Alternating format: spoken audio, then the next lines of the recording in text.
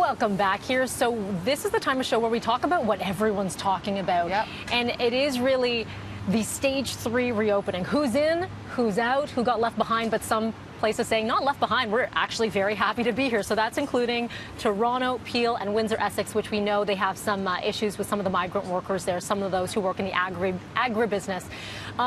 We're personally both very happy that we're going to remain in that stage 2. Better to be cautious rather than see the escalation in numbers as we've seen in the States when it's too quick to get back to a more of a normal too soon, and then it just causes the community spread. And that's the thing, because with stage 3, it reopens things like bars, indoor dining.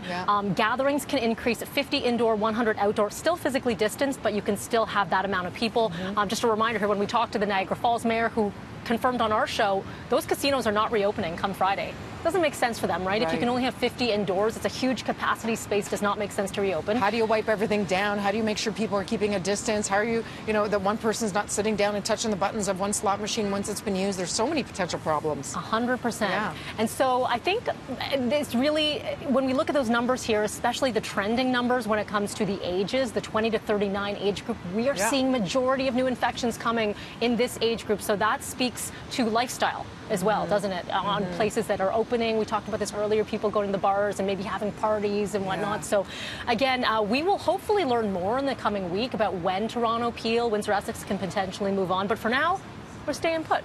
And we're watching our numbers, as we should, because we want to keep them below 200 so that hospitals can deal with the influx of patients and not get overwhelmed. And as you mentioned earlier, 20 to 29-year-olds or 20 to 30-year-olds have been the main new sources of COVID testing positive, is that demographic. So it's something to look out for, where you might feel invincible, but then you might be taking it to people you love who are compromised. And those are the actual words from Doug Ford, our premier, who said, you may feel like you're invincible, but think about the long-term effects and everyone else you're visiting. So definitely something we're keeping a very close eye on. Yeah, also, working from home, will that be the new normal?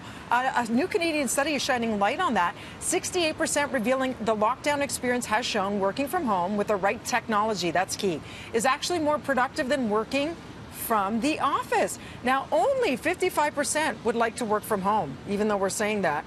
42% would like to see more flexible work models, allowing them to switch between the office and their home. And I think that's it. Balance is key, where you still get to see your family, your team members.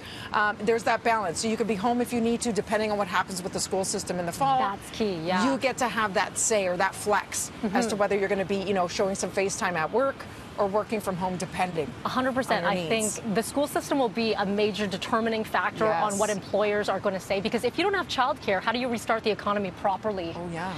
And what if you have more than one child and then they're on alternate days of when they can go to school? It's a logistical nightmare for parents. That's it. So we're going to watch what's happening with schooling. But then what was interesting, because we had this guest on talking about this survey at 6:30 this morning, and a lot of people said, you know what? They're finding more efficient ways to do things. So you're saving time on commuting for a lot of people.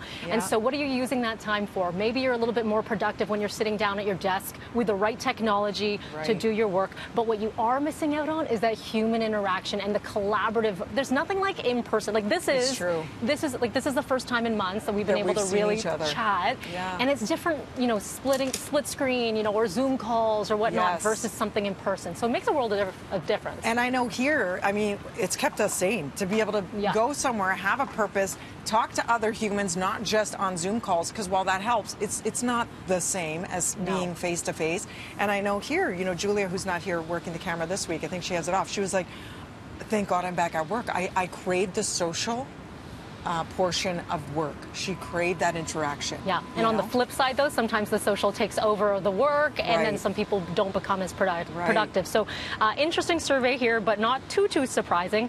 I want to show you this video. This is something that's making the rounds on TikTok, and this is allegedly an 18-year-old teenager. I don't know if you've seen this one yet.